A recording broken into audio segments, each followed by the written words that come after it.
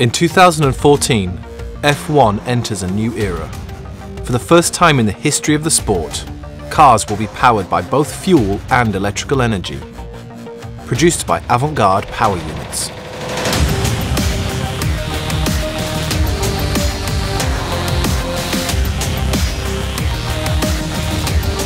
No longer just an engine, the power units combine turbocharged V6 internal combustion engines with powerful energy recovery systems. Two motor generator units, or MGUs, harvest energy from heat in the exhaust and recover mechanical energy during braking. The systems work in harmony, with cars balancing the two types of energy throughout the race. Both MGUs are coupled to the turbo engine and packaged within the chassis.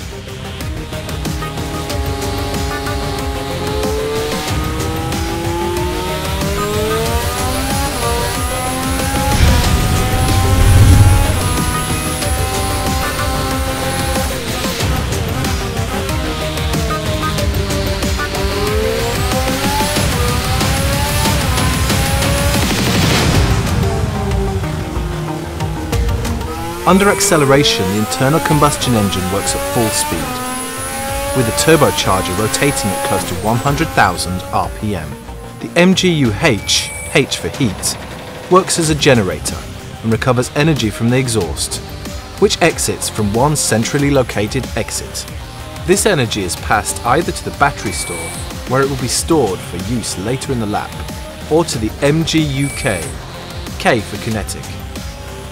The MGU-K, which is connected to the crankshaft of the engine, acts as a motor and delivers additional power.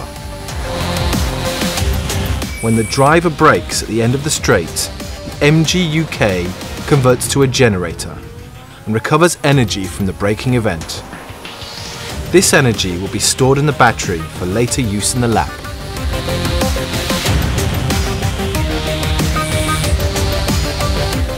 After a hard braking event, engine speed drops and the rotational speed of the turbo also falls. To avoid turbo lag when the driver gets back on the power, the MGU-H acts as a motor to keep the turbo turning at high speed.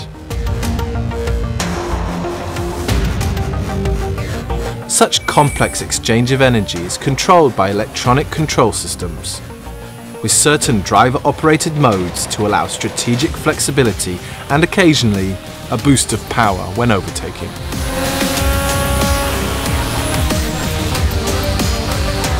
Potent energy recovery systems and restrictions on fuel flow rates and quantity put in the power units are amongst the most energy efficient in the world. The Renault Energy F1, a new power unit for a new era.